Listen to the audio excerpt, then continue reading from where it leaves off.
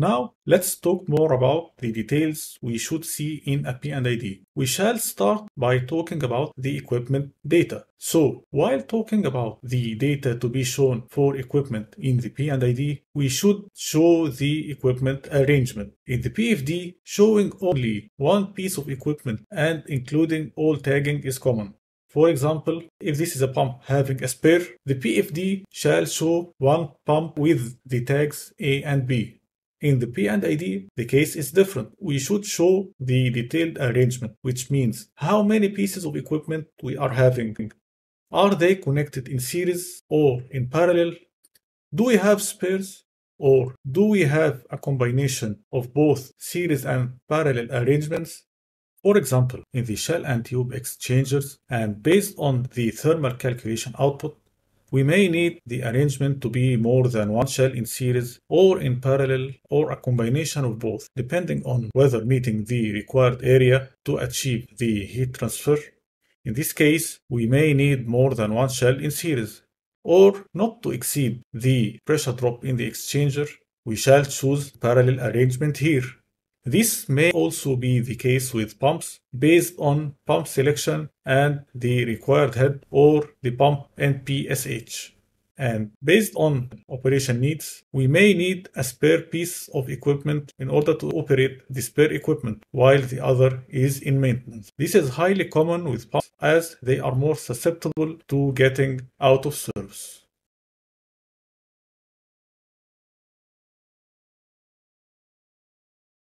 Now, let's talk more about the data shown on each piece of equipment in the P&ID.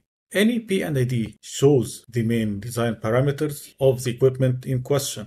The design parameters are either related to the design pressure and temperature or to the dimensions and performance parameters. The parameters here to be shown in the P&ID differ depending on the company or project standard.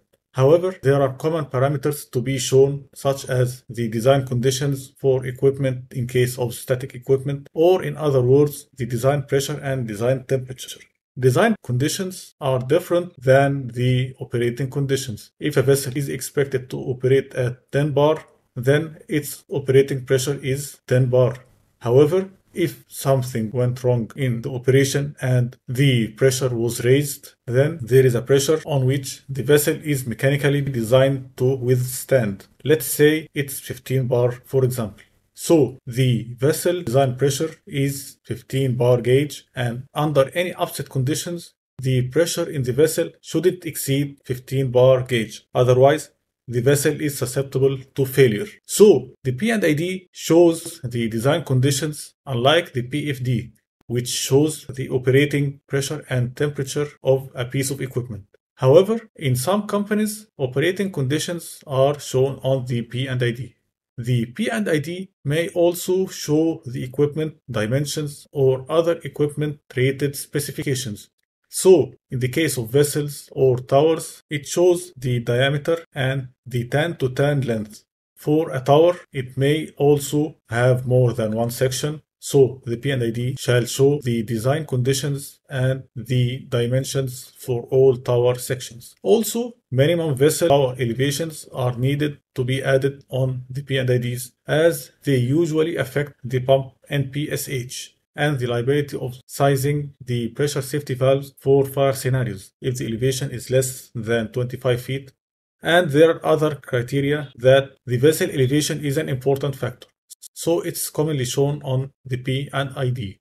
For heat exchangers, usually the duty is shown on the P&IDs.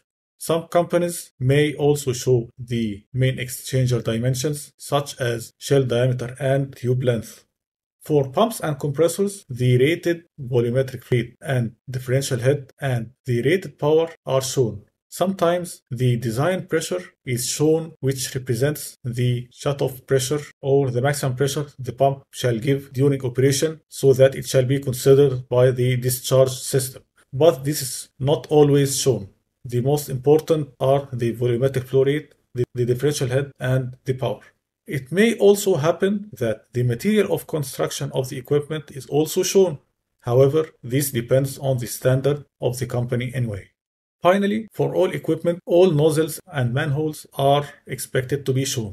In addition to the main nozzles for inlet and outlet fluids, we should also show other nozzles for instruments or for utility connections, such as nozzles for steam or nitrogen purging that are carried out during maintenance to get rid of hydrocarbon vapor and allow the operator to go inside the vessel.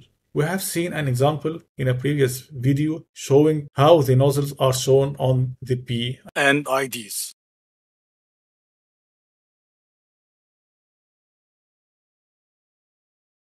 So we can show some examples of tables for various equipment. For vessels, for example, we can see a table showing the design conditions, main dimensions, and material. The elevation of the vessel can also be shown, but in the drawing itself, not in the top table. For exchangers, we can also see the design pressure and temperature and the specified material of construction for both shell side and the tube side. The table also adds the exchanger duty as main design parameter. Some companies may add shell diameter and tube length as well.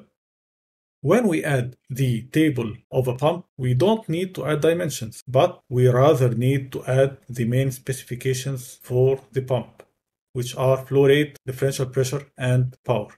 Again, the data in the table depends on the standard followed when preparing P&ID. That's why we can see different data added on different P&IDs depending on the company or project requirements. Something here we should also consider is the equipment tag number. As we can see, each piece of equipment has its own tag number that identifies it from other equipment.